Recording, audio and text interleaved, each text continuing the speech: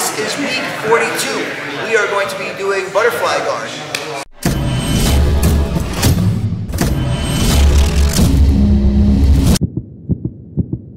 Okay, so first I start from this position, like a butterfly stretch.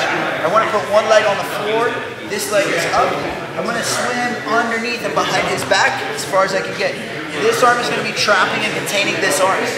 This foot I want out by his knee if at all possible when I go to lift. Okay? So I'm here, keep my body and my head close. Okay? I'm going to fall to that same side. Now not exactly directly to my side, but kind of towards that angle there. I do not want to fall to my back. I want to go kind of towards that angle. I fall to my shoulder, I elevate my leg, and now I can go straight to mount, or as I throw, I can go to side control. Okay? So one more time. Swim, leg, lift. Okay? Now we have two submissions that we're going to do from butterfly guard, a guillotine and a loop choke. The first one is the guillotine. I kind of create some space, push, his reaction is to come forward, grab underneath his chin here, okay? Put his head inside my armpit, and I'm going to grab the back of my hand like this, okay? And I'm going to pinch my elbows close. So I fold, hide that under. If this is the arm that I'm using to submit him, I'm going to put this leg over his back so that he cannot pass me that way. So I fall to the side. Okay, I'll show from the other side. Create some space, he comes forward. Hand in, feed it, grab my hand. Lay to my side, pinch my elbows, leg over, and fold. Okay. The loop choke. Loop choke, I grab across the collar. Create some space, it's a good defense, it's harder for him to pass my guard.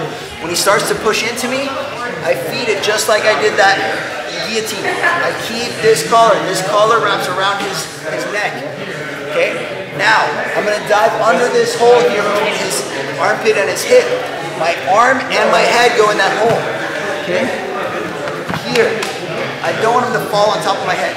Now, this hand that was under the armpit goes behind his head, and I just keep swimming it here while I'm pulling backward with the other arm. If I still can't get the submission, I switch my hips and then get up. Okay? So one more time for that one. Push, loop, dive, here. Okay?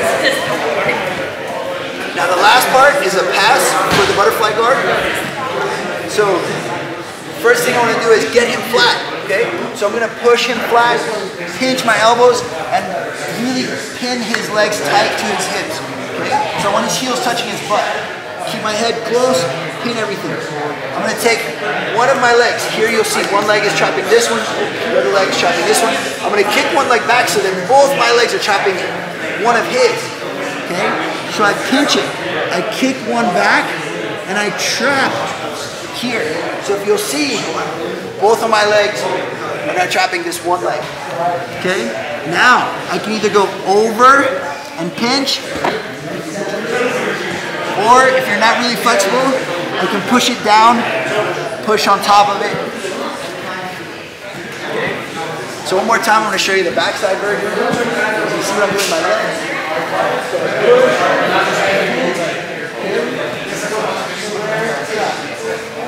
over, step in.